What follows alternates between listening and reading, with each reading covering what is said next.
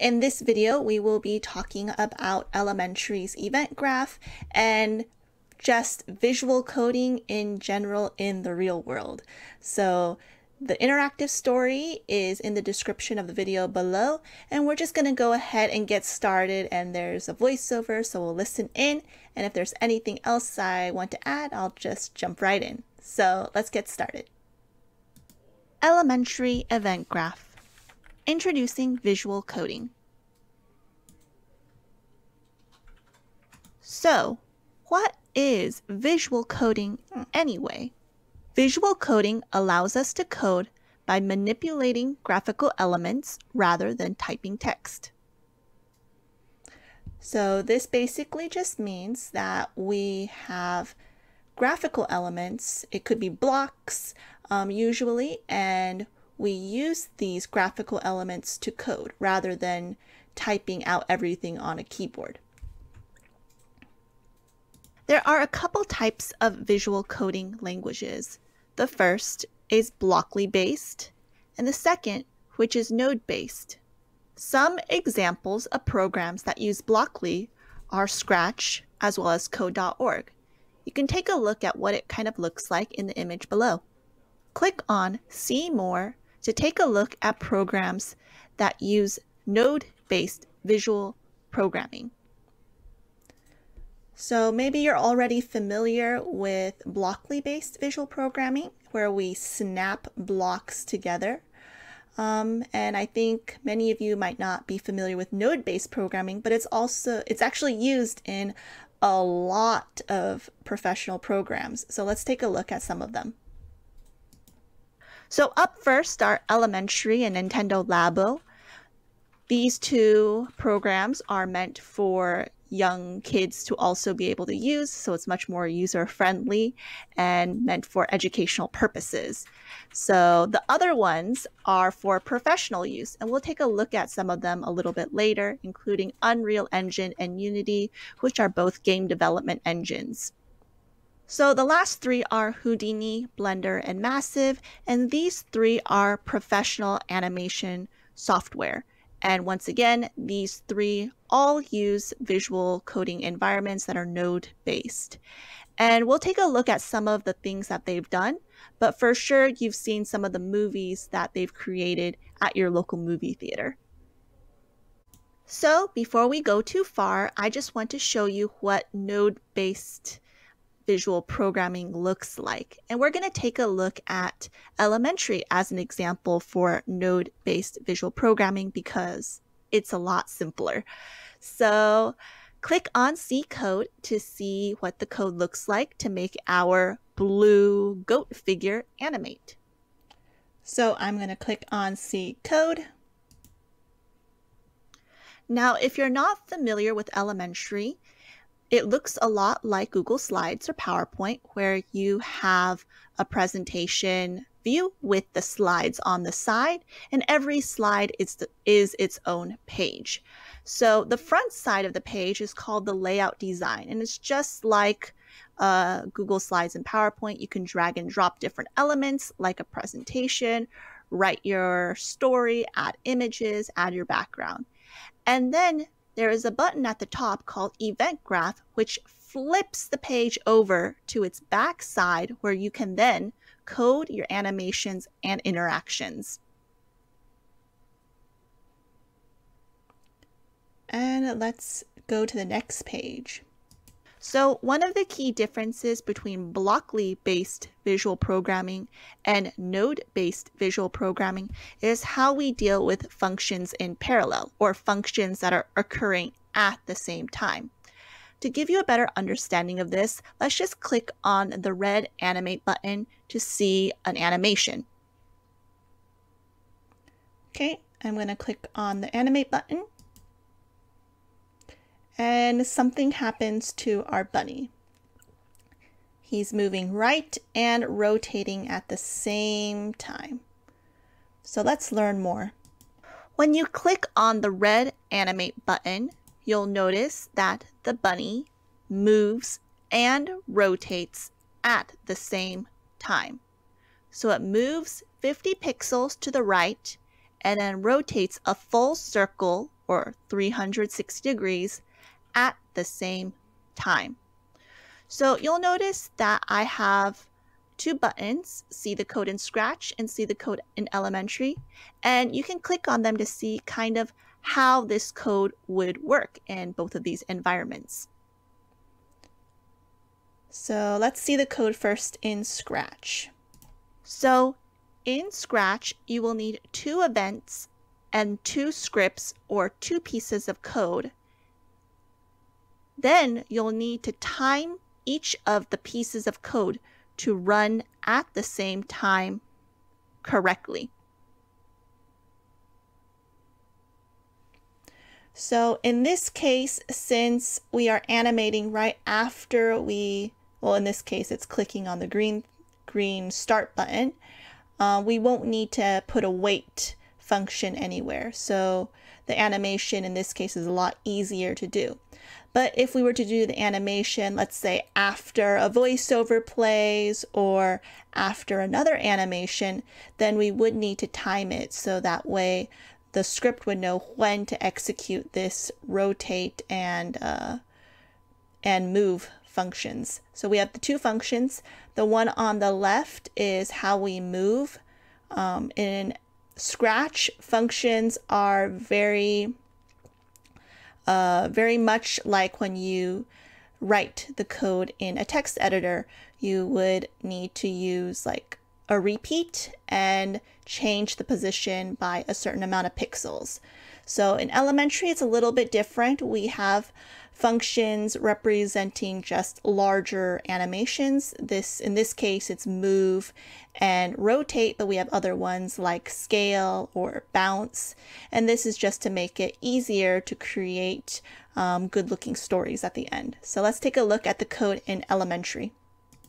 In node-based visual programming, such as Elementary, you can branch your code. So you'll notice on the orange on click block, there are two connections. It is connecting to move and rotate. So it is executing these two functions at the same time. This allows you to create more complex pieces of code without necessarily needing to time every single animation or recording to the exact second. Let's take a look at an example that uses voice recordings.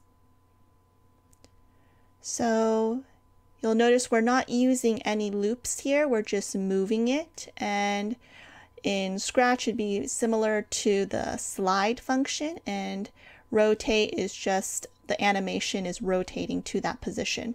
So we do have loops available, so if you wanted to make loop 3 times, then basically when I click on the animate button, the bunny would move and rotate 3 times. So basically it would be like if I clicked it 3 times. 1, 2, 3, something like this. But I would only need to click it once to do the whole animation. So let's take a look at the next example. After hours of searching, the pirate Alfonso discovered a hidden temple in the jungle. I'm sure the treasure is in here. So this is a typical example when you're writing a story. You'll have a narration and then you'll have your character say something with a voiceover. So let's take a look at how this would be coded. Here is what the code looks like for the previous page. We are only using 2 functions, play, record sound, and fade. Notice that we don't have a wait block. After the first narration recording is finished, then we can branch and execute 2 functions at the same time. So yeah, this makes it very easy to sequence different animations without needing to have any timers anywhere in your script. So let's move on, and let's now take a look at visual coding in the real world. I mentioned before that visual coding is used in professional game development engines as well as animation software. Let's check it out. Let's first take a look at Unreal Engine. You may not have heard of it, but you've definitely have heard of the games or maybe have even played some of these games. So the most notable one is Fortnite, and Unreal Engine has also developed Kingdom Hearts 3, Final Fantasy VII Remake, and Minecraft Dungeons. There are hundreds of games developed by Unreal Engine, from small independent studios all the way to ginormous blockbuster companies that have used this software. The second one is Unity, which has developed games like Hearthstone, Hollow Knight, City Skylines, and Kerbal Space Program.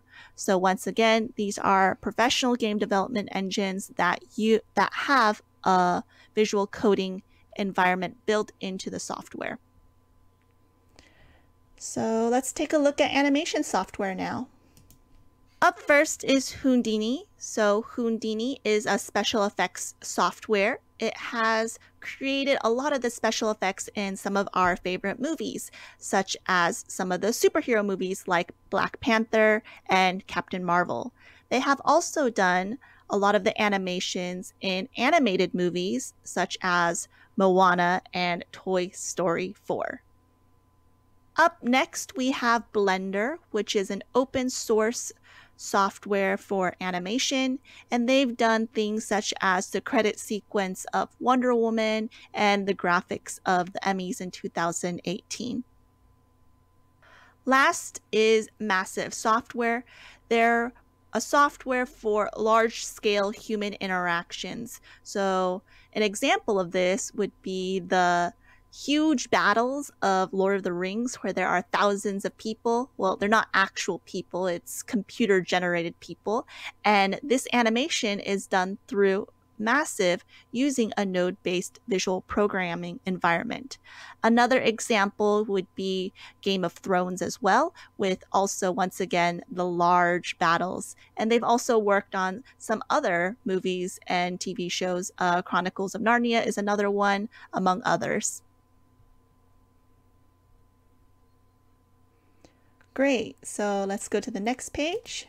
So maybe you don't really believe me when I say that some of these professional software have node-based visual programming built in. So we're going to take a look at both Unreal Engine and Unity and their visual coding environments.